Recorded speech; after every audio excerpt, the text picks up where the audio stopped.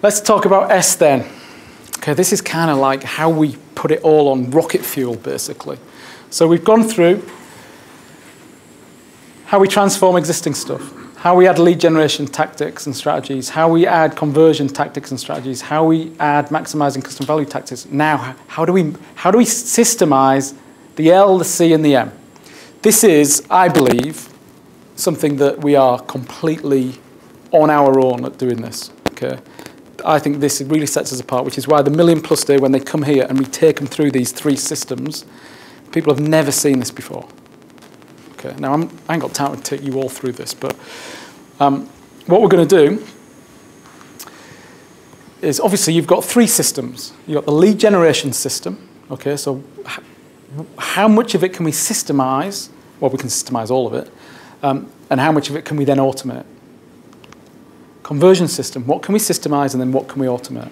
Now, if people are involved in the sales process, you can't fully automate that, can you? But we can systemize it, and I'll tell you what I mean by that in a minute. And then once we've got our customers, how do we create a maximized customer value system? You're going to do that tonight as the homework. I shouldn't call it homework, should I? The joy work. The only way to build a world-class and highly profitable business is to create a system-led business. I think I said that in about 2001, so I've been doing this a long time now. As I told you yesterday, I read the E-Myth after I believed that stuff. And then the E-Myth kind of confirmed everything to me that that's the only way to do it. So what we're looking at is, and obviously Gerber says this, if you had to start the business tomorrow in a new area, could you do it? Well, we could, because we've got systems and procedures for everything. But most businesses couldn't. What I'm going to do now, we've got an exercise.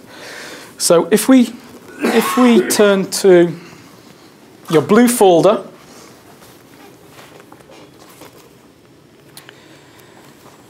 and it's your assignments.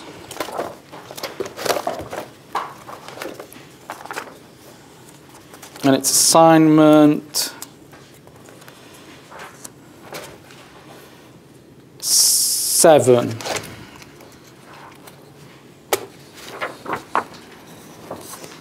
Okay, we're going to do this as a group, well, as individual groups.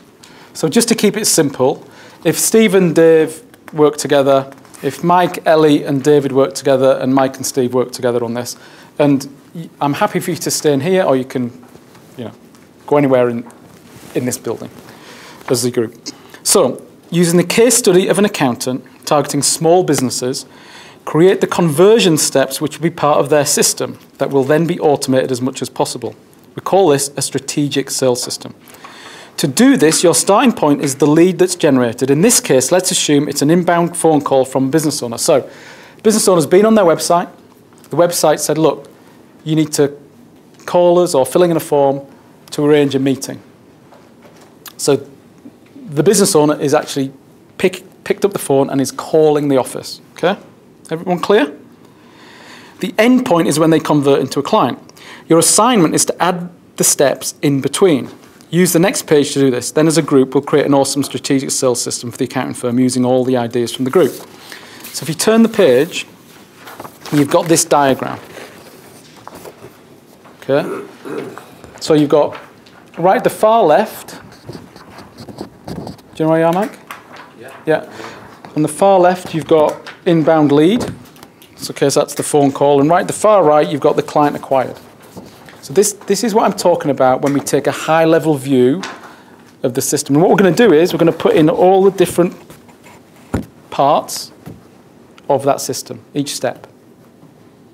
Okay? So let me give you an example. I'll give you the first one. So the inbound lead comes in.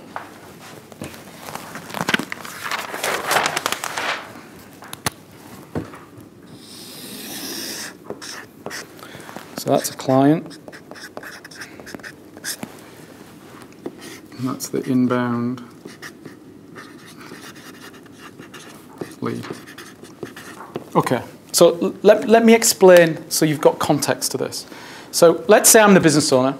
I'm ringing your firm. Tell me what happens next. We answered on telephone really nicely with a very Right. clear answer. Okay, gone too far. Are we going to let the phone ring 30 times? 4 times. No. 4 or less, yeah? Yep. So inbound, so answered within 4 rings. By a person. By a person, yeah. No, because when I phoned Alex today, I had to speak to 3 computers before I got a person. Painful. Yeah. True. Painful. But you're right, by a person. Who can speak English? Seriously. You know, not someone in India that can't even hardly put 2 words together. So, answered within 4 rings. Then what? So this is all part of the inbound call, inbound lead. So answered within 4 rings, then what? Script of how you want the phone call. Right. Greeting. Yeah, why do we want a script? So it's We want to do it at the same time every time. Exactly. We want, and that's the only way we can build a world-class business. Yep. So the script is based on the best way of doing it. And we might not get it right to begin with, but so I don't want you to go through what the script is. I just say script, which includes the greeting, yeah? Then what? So we are going to right, for this, let's assume that the partner of one of the partners of the firm is in the office and they can be put on to them. Okay, that's how we're going to do it. Okay, so that would be, Transfer to partner. yeah, so, Couldn't be transferred to partners. yeah. Gatekeepers in the road. Yeah. So partner takes a call. So you're gonna fill in that bit and then everything else to this. Does it make sense? Yeah. It's that level of detail that's not difficult that I want you to do. I don't want you to put the meat on the bones. I don't want you to tell me what the script is. Just say there's a script. Okay. And what we're going to do, you go away now. I'll give you 20 minutes, then come back, and then we'll get all the best ideas, and we'll create an amazing conversion system. So we've done the first stage, and we've passed on to the partner. So what's the partner going to do here? He's going to have a script Yeah. Yep. A needs analysis. to understand the needs assessment. Yeah. We'd also think it's well, I thought there was one step where the receptionist should pass on the details to the partner. Like an introduction. Yeah, so we're getting details here. Yeah, good. Script or checklist, I'm comfortable with both as long as it's pretty obvious the order of the checklist. It's safer to have a script, but We added in hold music whilst the transferring. Oh my You God. Or not. Okay. He said Vivaldi, but we've got. Your call is very important to us, sir. Please hold on. The point is that the partner shouldn't ask the same questions the receptionist does. no, absolutely not. Yeah, now look, because we're taking a high-level strategic view, the beauty of that is we can force that to happen, can't we? So if we know what the receptionist is asking, and obviously they're strategic questions based around the script that is important to get that information to firstly to make sure that they're qualified to move on, or minimal qualification, but also then we need to know then, okay, so what other details does the partner want? And yeah, you're going to do some level of needs assessment. There's probably going to be more qualification goes on there as well. Yeah. Yeah? Okay, then what? Well, the object of that call is to get a meeting. Absolutely. We said within a time frame. Yeah, we'll come back to that. No, time frame. Let me just put. Look, we're all happy with that. Yeah. Yeah, I'm happy with that. Yeah. I mean, let's CRM stuff is happening. So you do a follow-up, a confirmation email. Good. To the, So, email. So that's a template, isn't it? Yeah. So if they've got a CRM system, it's in the CRM system, so they just got to press a couple of buttons and job done. Yeah? And a reminder of day before. Yeah. Essentially by text. Yeah. Oh, yeah. Reminder by text day before. Yeah, you've just gone shooting ahead. Looking forward to seeing. You've gone shooting ahead, you lot have. Okay, so look, this is great. What's so good about an email? Costs nothing. Costs nothing. As a Scotsman, it costs. Automatically. Yeah, it can happen automatically. It can be saved. You can add. Pardon? It can be saved. It can be saved. You can add things into it. Speed. Yeah. Speed. It's instant. All right. What's the downside? It could go into a spam. You could get Might not get it. Yeah. Okay, so what are we going to say in the email? I mean, we should be doing email. I'm not saying we shouldn't, but what we're going to say in it? I know I didn't ask you if they detail, but I'm going to ask you now. It's a fantastic Love to meeting speak to you on the telephone. Really. Yeah, so, yeah, thanks. Then what? Looking forward to meeting you. Yeah, meeting details? Would you just reiterate some of the things that you discussed in outline with the partners already discussed with the prospect? Say, What are going to great to meet you. Just to be clear, we're going to talk about this, and this, and look forward to. Maybe. Can you bring this information with you? Yeah, maybe. But we're taking a strategic view, so there's something else we're going to do. We're not going straight to the pre-meeting now. So we're going to do something else. We're going to send a letter. A letter! Oh my God, in this day and age, we're going to send a letter. Okay? Actual real letter. A real letter, for heaven's sake. Why do you think a letter's a good idea? Because it's definitely Won't because go if to they're spam. busy, they might not even see the email. Okay. It's tangible. No one else is doing it. Yeah, it's a point of difference. But also, right, so we're meeting them at our offices, aren't we? Yeah. Okay. So,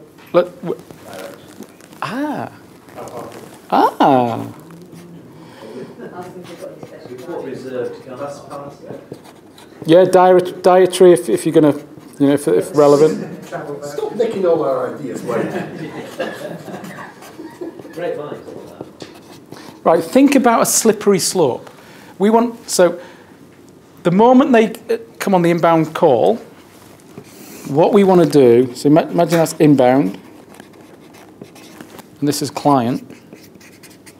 We want them to get on that slope and make it so easy they can't stop, figuratively speaking. So the reason why things like the directions and the parking is a great idea is because we want to make it a no-brainer, as if a 12-year-old kid can do it, within reason. So we're going to provide directions, because, yes, okay, most people have sat-navs, but maybe they're not going to come by a car or whatever. And maybe they might use the phone with the sat-nav on the phone, but let's make it as easy as possible. Who else is going to do it? Yeah, give them clear directions. Yeah, we're going to set ourselves out for the rest. Exactly. Okay, so we're going to send a letter. Now, I'm going to hold up a clue on what we should do next. Okay?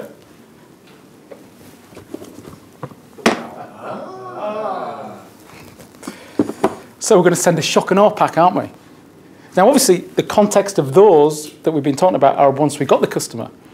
But why don't we do a shock and awe pack to get them to become a customer? I think we had something the other day. Yeah, we did, but right at the end. What is a shock and awe pack? Shock and awe pack is one of these. So when you get it, you go, wow, shock and awe. What is nothing in it? Huh? What am I going to put in there? Oh, well, let's talk about it. Sorry? We're going to talk about it. Okay, so the beauty of shock and awe, Dan Kennedy calls them shock and awe. I can't think of a better way of describing them. So it's like shock and awe pack. What could we put in there that's going to make them think, wow? Now, think about this first. They're going to get something like this, or it could be smaller, like one of our smaller ones. But look. £3.50 for a beautiful box like that. Okay, a few quid in the post. Let's say it's going to cost us 10 quid. I guarantee there is no other accounting firm, unless they're working with us, who is doing this. So we send the shock and awe pack prior to the meeting, but it's got to include some stuff that shock and awes them. So what we're going to, so as Mike says, what are we going to put in there? What do you think? We could put the email in there. I like it. You could have the firm could have a library of books that they pick one that's relevant to that particular time. So let's say they're going to put the e-myth in, okay? I'm not sure the headline in the e-myth book to a prospective customer might be a small business is saying why most small businesses don't know what to do about it. Kind of, is that not implicitly kind of criticising? No, I don't think so. I mean, for me, I wouldn't do the e-myth at that shock and awe. I'd probably do the e-myth once they're a customer as shock and awe. But look, I like Dave's thinking on that. Wouldn't it be best to have one of the partners have written a book? Yeah. Oh, yeah. I mean, let's just pretend they haven't, but that would be the perfect. Because what I want to do with my shock and awe, I want to demonstrate how brilliant we are. Yep. So if the partners have written a book, that would be perfect. It's what we do. We get the book but I like us doing something like that because it's a gift, isn't it? So we're giving something. What we're going to take advantage of when we're giving them the shock and awe pack? What law comes into play? Remember what it was called? Reciprocity. The law of reciprocity. Yeah, practice and practice, practice that for the workshops, guys.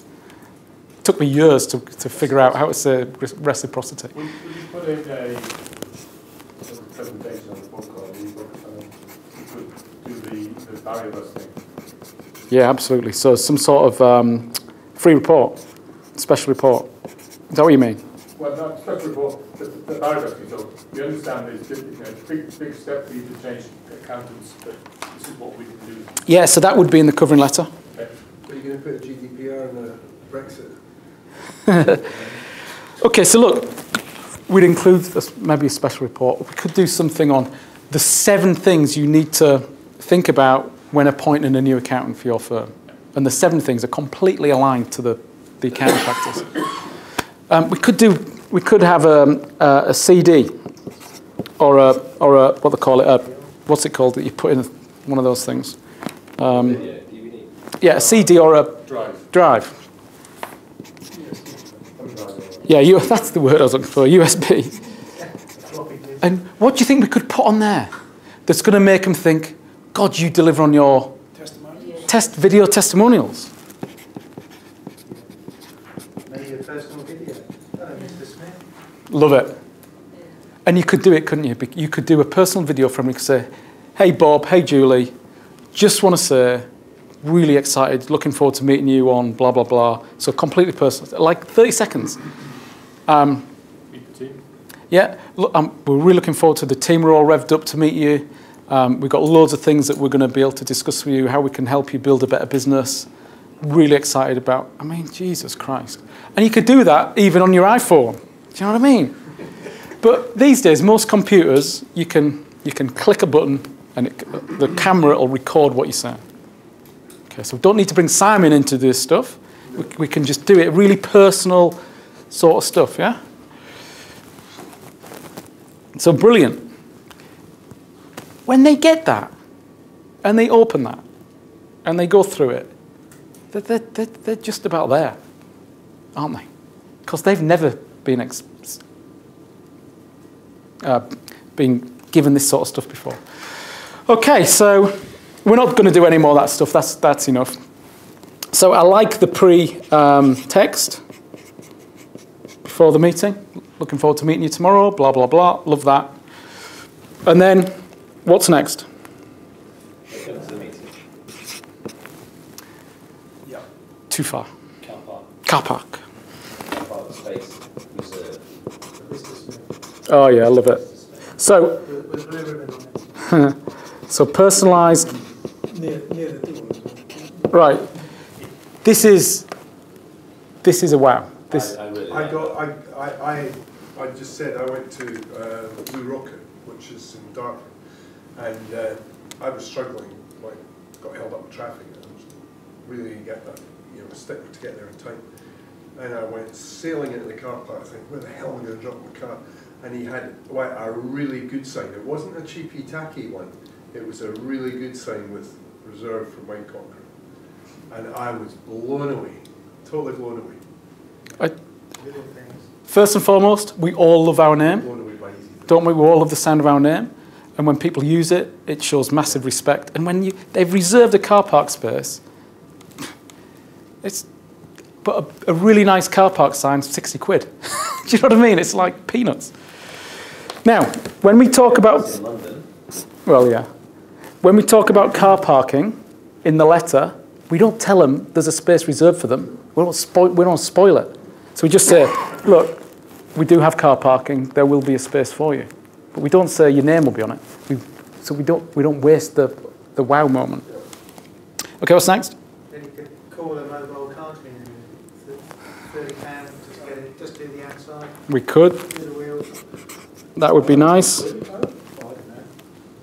or 7. Okay, what's next? Well, then we were meet and greet, and we were thinking about. Hang on, gone too far. Well, that's the front of the house. That's what No, before you get in. So, car park. So, we've done the car park sign. What would be a bad impression of a car park in terms of...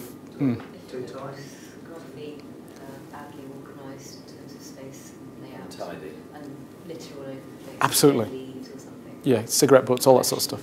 So the system is somebody is tasked every day to make sure the car park is it doesn't have to look like a palace, but there's no weeds, there's no rubbish, there's no cigarette butts, blah, blah, blah. Front of house, what I mean by that is it obvious in signage where they go? So, Car park, because it could be a bit of a trick. yeah, from the car park. And actually, again, as we've done in the car park, is there rubbish? Are there leaves? Are there cigarette butts? Let's make sure that's clean. What about the front of the office? Again, it doesn't have to be palatial. Is it clean and tidy? Is there paint coming off? Give it a lick of paint. It's 50 quid. Okay, so just the little things like open your eyes to stuff that people take for granted. It pains me when I walk past restaurants and stuff, and they've got the woodwork's all gone. It's all chipped off, and it just you think, And these are good restaurants, and the front of house is shocking. Why would you do that? It's a lick of paint. So it's important. These things are really important. There are moments of truth. Okay, so, and obviously signage is important. So one of the biggest mistakes you see with professional firms is so you walk up to the front door, there's a buzzer and there's a knob on the door. And what happens? People turn the knob and it just stops on them. And they think, oh, I'll ring the bell. Just tell them what to do. Ring the bell and we'll be down with you shortly. It's just like slippery slope. So next is what? We talked about the meet and greet and how the reception desk often forms a barrier which you don't necessarily want. So nowadays, increasingly, hotels and even big firms, particularly professional services, are just getting rid of reception desks and having girl receptionists with iPads coming up and saying hello, Mr. Jones, and putting their name in, and then sitting them down in a nice comfy seat with a coffee or tea. Yeah, so greeting plus drinks menu. Love it. So, drinks menu. What do you think? What do the good hotels do? Let's say I order a cappuccino or something with, or whatever, however. What do the good hotels do? Right, so on the drinks menu, you record what my preferred drink is. So then next time, hopefully when I come back as a client, they go, is it your usual, Steve? It's more impressive if the partner comes down to collect. Yeah, Actually a robot. Dave's dead right. Yeah. Much more impressive for the partner to come and meet. So he's not being this sort of stuck in the ivory tower sort of thing. Much more personalised. None of this ever happens, not in the big firms anyway. No, because they're so far up their arses, aren't they? We're in small firms here, aren't we? By the way, the risk management part would have vetoed most of this stuff by around step 2. Yeah, I know that. So then you've got the meeting. Okay, so the meeting should be systemised as well. Okay, so you know, what should happen is we create the best sales script and performance to get the result we want. Then we do the meeting. So we create an environment. We choreograph the sales meeting to give us the best possible results. Okay. You have the right team. Screen. You have the right team. You've done your research, right? You know roughly why he's coming to see you, what he really wants. So we were just saying, if there's other people who are going to be working with him, bring them in. It would be great to bring them in so that they can meet the team. It would. It would. Okay, so look, that's brilliant, isn't it? I mean, that looks really complicated, but when you isolate each point, and that, so coming back to this time frame, we obviously need time to send that and that. Or only 2 weeks, but we need, so it would be stupid, because remember, this is strategic. We don't want to book a meeting tomorrow or the next day. Stupid. And also, that shows that we're not that busy. Yeah, the diaries are probably booked in. Yeah, but we don't want to leave it 2, 3, 4 weeks either, because if they're meeting another firm, there's a chance they'll get it. So again, just strategic. It's got to be at least 3 or 4 days to make sure we can get this stuff in. It doesn't want to be 2 weeks or more. It's too long. Now, this is the bit where, so that's what I'd call a strategic sales conversion system, sales system. But there's still stuff we can do here. Because are we going to convert everybody at the meeting? No, we're not. We're going to try to, though. I know I'm not going to convert everybody. So what I want to do, because this is strategic, I can ask questions here that give me ammunition here. I ain't got enough space. So what happens after the meeting? So obviously there's 2 outcomes. We get them as actually there's 3. We get them as a client, which is what we want. They need to think about it, or they say no. They say, I'm not sure yet. Yeah, not sure but they're not, in my experience, no one will say no at this point. It's either I'm not sure or yes. Okay, so for the yes, it's easy. We then do whatever the firm does and how they do it with the compliance stuff in terms of getting all the details. I'm going to ask questions here that are going to give me a bit of leverage. Okay, and the questions that are going to be aligned to, so they're not going to think that's a weird question. So, for example, I'll use us as an example. So let's say the accountancy firm is our client. Okay, and let's say Ellie's got a co-authored book. Okay. So one of the questions the partner asks is, tell me about your sales and marketing. How's your business growth going at the moment? And let's just say that the person says, actually, I could do with a bit of help, but you know, to be fair, we're not growing as fast as I'd like. And obviously that's completely in line with the questioning. Okay, so the partner makes a note. But also what we do is, so the partner makes a note, yep, they need business growth help. So what we're going to do after the meeting, we're obviously going to send a letter.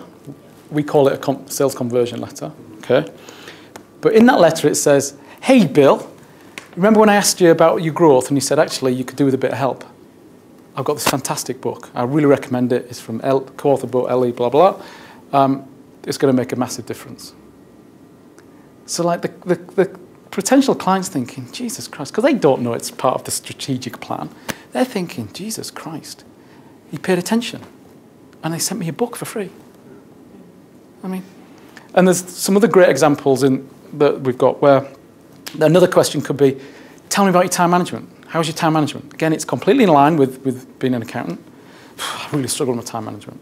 And there's a book by Dan Kennedy, you've heard me speak about, that's called No BS Time Management, Ruthless, blah, blah, blah. It's brilliant. It's on your recommended reading list. So the accountant could send the time management book to the prospect. See what I mean? So when you take this view from up above and you create a strategic system, you can put stuff in place to your advantage because you know it's a strategic plan. Nobody else knows that it is, but the effect of it is huge. So that's what we talk about when we say systemize. And then obviously we look at this and we think, right, what can we automate? Not a lot of that, but some of it. We can't automate people, but we can systemize what they do and process it. Yeah. So all this is a process and a system, and there's certain stuff we can and can't automate. So when clients on Mill Plus come here, this is one of the things we take them through. But we do one for lead generation and one for customer maximization. But when you do something like this, though, you're building value and you're making it easy to convert the client. And none of this is difficult. You just got to think step by step. And you've got the start and you've got the end. You've just got to fill in the blanks.